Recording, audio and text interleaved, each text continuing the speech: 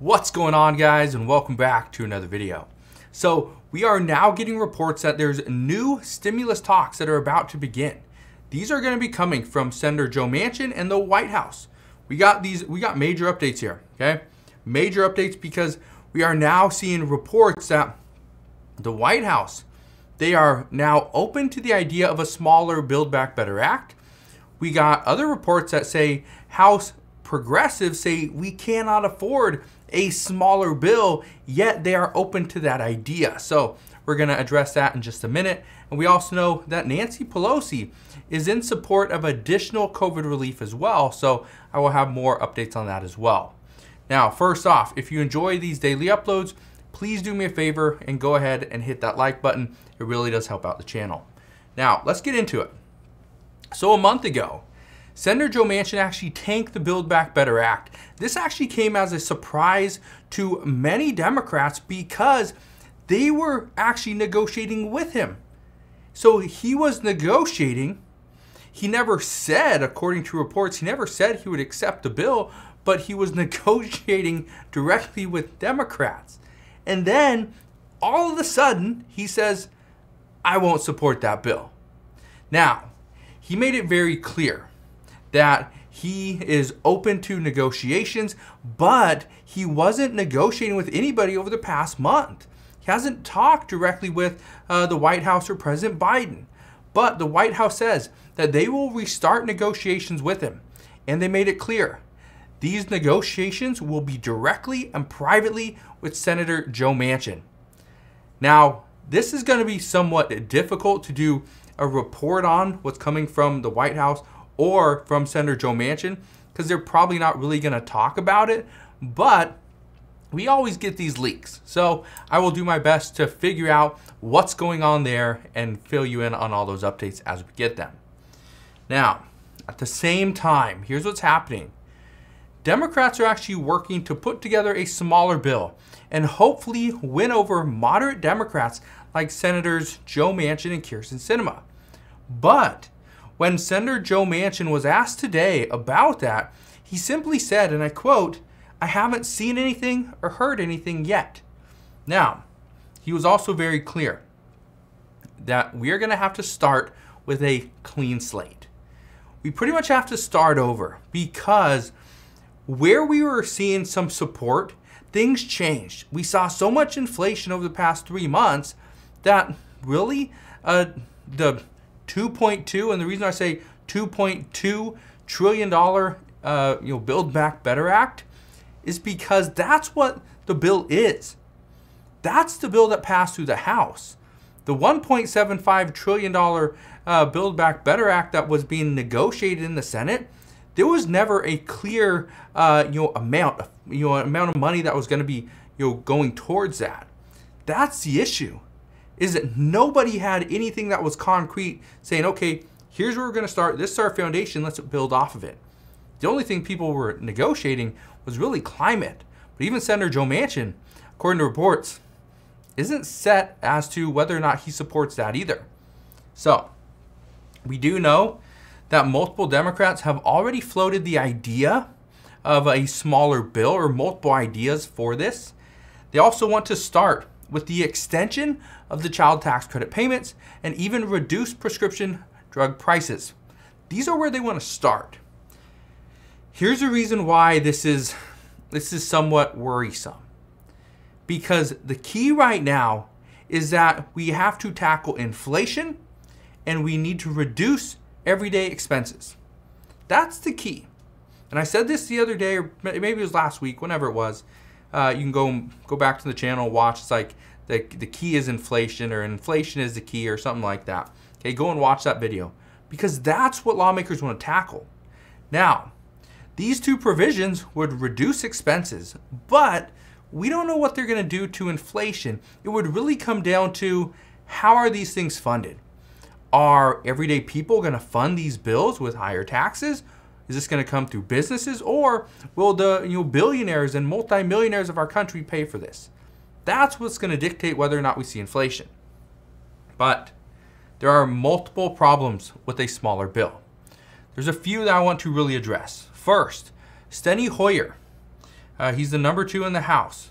He says that Democrats would be abandoning their opportunity to pass a transformative bill. Second, House Democrats worry that not passing a larger bill will likely cause them to lose in the upcoming election. And finally, President Biden. What did President Biden say today?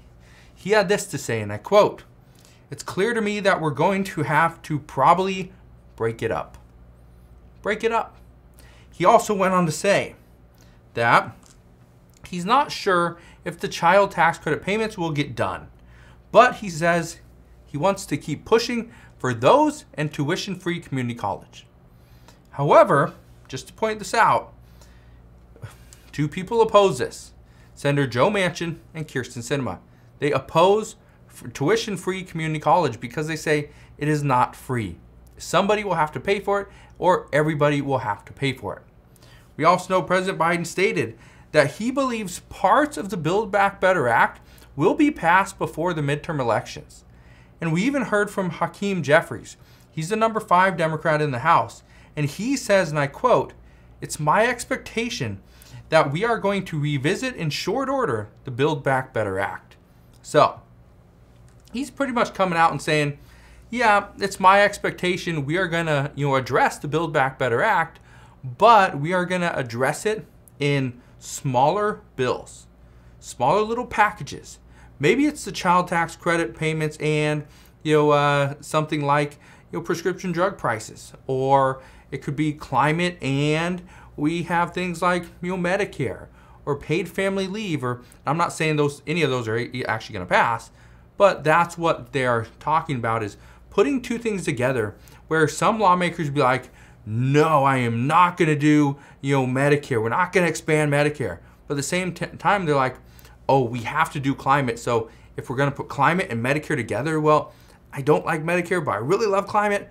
Push them together and the bill might pass. That's the expectation. Whether or not it actually happens, that's a different story. So we will see. Now, here's something I really want to address. As of this afternoon, the expectations are that lawmakers will fight to see climate and early education included into the next bill. Even President Biden stated that there is support for about $500 billion for energy and environmental policies, and says that support for early childhood education is there as well. Outside of those things, really we don't know what would have support or not. Well, we kind of have an idea. But just to give you an idea, the roughly $500 billion for climate and energy, and universal pre-K, which is pretty much early childhood education, right? Those 2 things, that's exactly what Senator Joe Manchin wanted. That's exactly what he wanted in his proposal.